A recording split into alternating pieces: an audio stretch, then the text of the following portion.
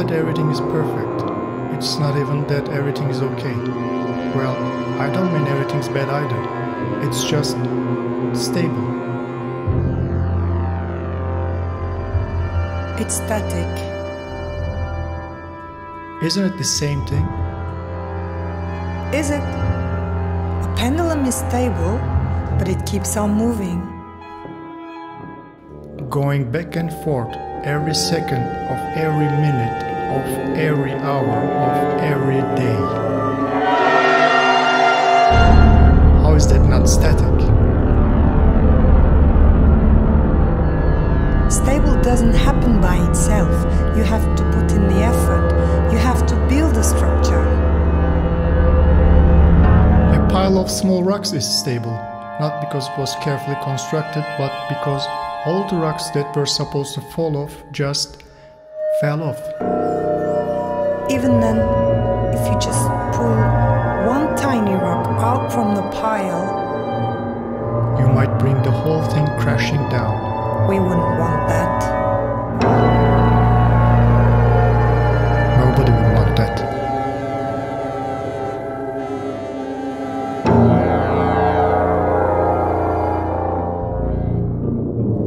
It's so soothing.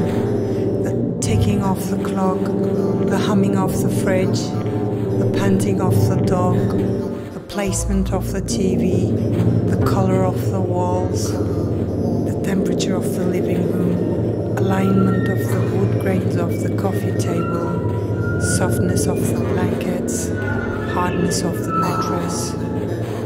It's good for your back. It's good for your back.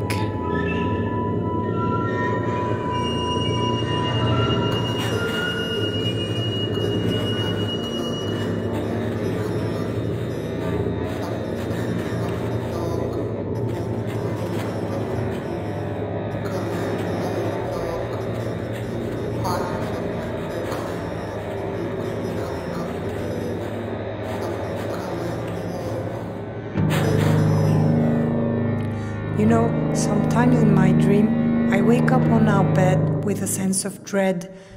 There's nothing to be afraid of. Still, the air is thick with fear. I get up and I start running. I'm sure someone or something is chasing me, but I'm too afraid to look back. I run as fast as I can, but it's like I'm trying to run underwater. No matter how hard I try, I cannot run fast enough. I feel that thing that is chasing me getting closer and closer until it finally catches up with me. And I wake up in a cold sweat. Then I think to myself, silly me. If I didn't start running away in the first place, if I stood perfectly still, the fear would have just dissipated back into the air. After all, I didn't actually see or hear anything to be afraid of. Sometimes in my dream, I'm driving a red sports car on country roads, passing through all kinds of places I have never been to or seen before in my life. Later I sense that something's not right with the car. When I hit the brakes, they don't always work immediately. Sometimes they do not work at all. I start to realize the same is true for the steering wheel and the gas. I frantically try to take control of the car and fail.